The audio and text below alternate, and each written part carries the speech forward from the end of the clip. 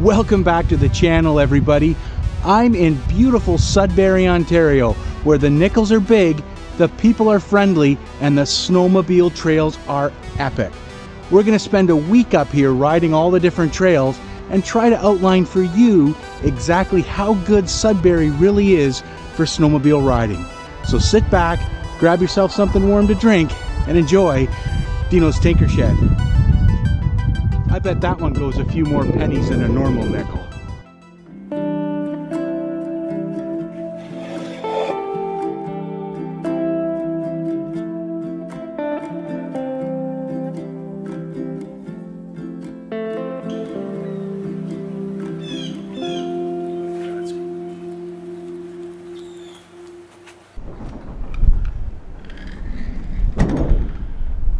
You know, I snowmobile all over Ontario, and I have to say again, Sudbury, Ontario is one of my favorite places to snowmobile, and it has been for probably a decade since the first time I actually went there.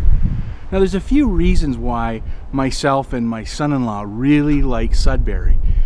The people are super friendly. It has all kinds of trails you can ride. You can spend probably 10 days there and never ride the same trails the same way twice. There's fuel and there's great food all along the trail network. And the Sudbury Trail Plan does a great job of grooming and keeping those trails in tip-top shape.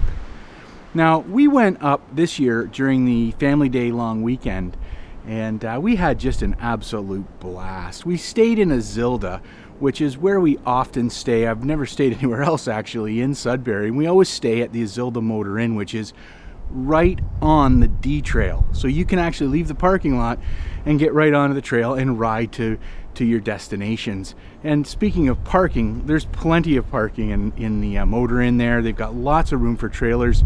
The rooms are super clean, and the people that stay there tend to be pretty quiet. We've never actually been in there with a rowdy bunch of people keeping you up to all hours of the night.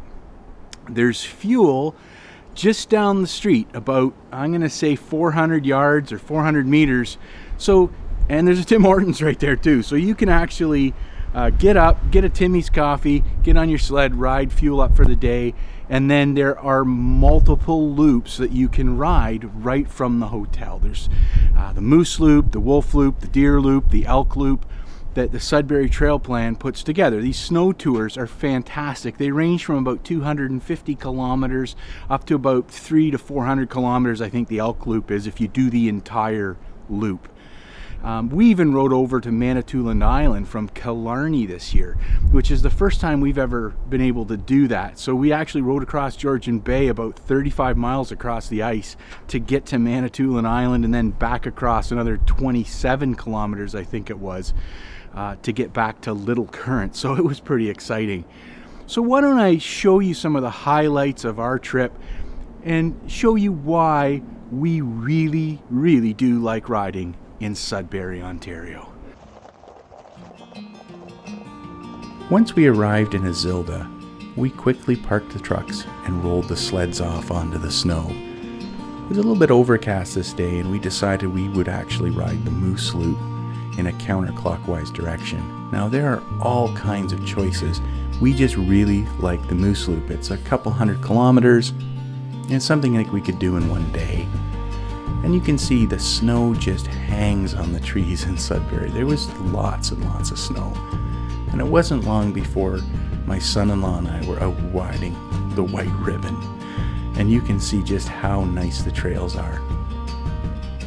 One thing we like about Sudbury is it's got a great mix of these really fantastic lake crossings and then these tight trails that meander in and out of the woodlots.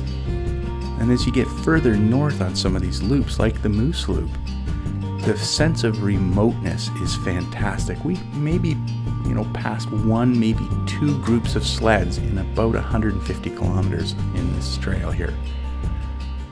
It's just a sense of peacefulness. The scenery is absolutely spectacular.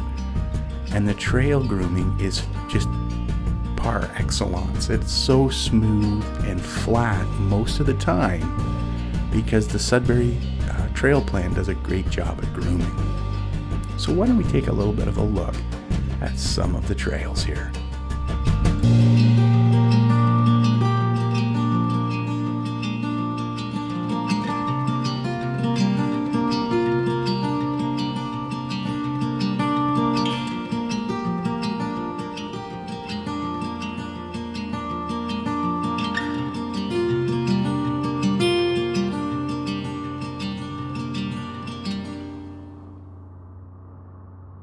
One thing I really like about Sudbury is they do keep all of their warming shacks and their outhouses in really good shape.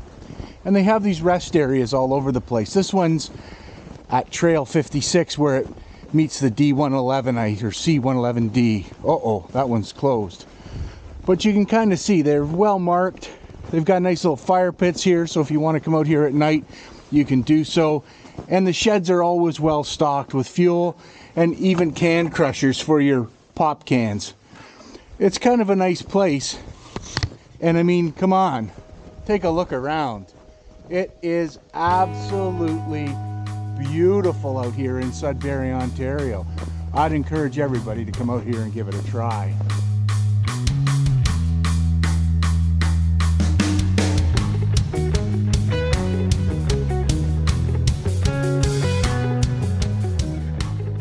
Now after a few 100K of riding, you do get hungry, and we did decide to stop in here at our favorite place to eat along the Moose Loop, which is Windy Lake Lodge. This is just off the trail on a side trail, and this place is fantastic for if you want to stay here, or in our case, get a bit of fuel for the sleds and a little bit of fuel for us. They do offer premium fuel. We didn't need a lot because we ride 4-strokes, but the cost was very competitive, and there's lots of places to park your sled. Now, when you do go in and fuel up yourself, you really should have their famous waffle fries. These things are delicious. I get them with hot sauce, and I don't often eat meat, but I tell you, if you're gonna break your diet, their double patty Windy Lake burger is amazing. And all along the trail, there's places to stop. It's all outlined on the online map, places to eat, get fuel. It's all right there at your hands to find out where you want to go. So after we fueled up, we went out to burn a bit of fuel in both the sleds and ourselves and burn some calories off here. Sudbury, I can't tell you how nice it is to ride around here, and it's just amazing.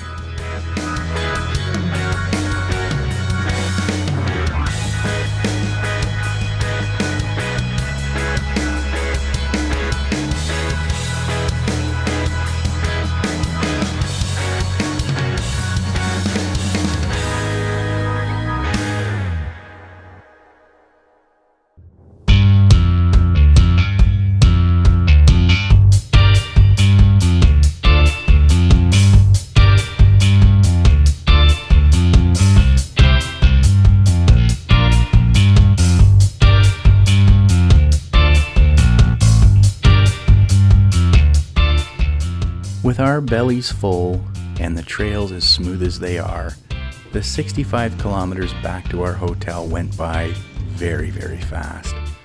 And this was pretty much the same each day. Smooth trails, great food, lots of fuel, and friendly people make riding in the Sudbury area a key destination for myself and my family. We just love it here. And I encourage you, if you like snowmobiling and you've never tried Sudbury, by all means book yourself a room and stay a few days. Enjoy the hospitality and the great scenery that Sudbury has to offer. Oh. Well, that's the last of it. That stuff is heavy, holy cow. Well, it's really good to be home, and it's nice to be back in the tinker shed here, but I'll tell you, the saddest part of the snowmobile trip is when you know it's done. Now, my son-in-law and I had a fantastic time in Sudbury, Ontario this year, and we're looking forward to next year when we get back up there to ride an epic trip again. Now, hopefully you enjoyed the video. If you did, please leave a comment down below and tell me if you've ridden in Sudbury, what your thoughts are, and maybe tell me where you think I need to ride next in Ontario here. That would be fantastic. So until next time, I hope that you do get out and you get to do a bit of riding yourself. It's been a fantastic year this year, and I really do hope that you get to enjoy the trails in and around Ontario. But until then, I'm Dino, and I hope to see you soon here on Dino's Tinker Shed. I'm gonna get ready and get all this stuff put back away where it needs to go, and I'll see you soon. Bye now.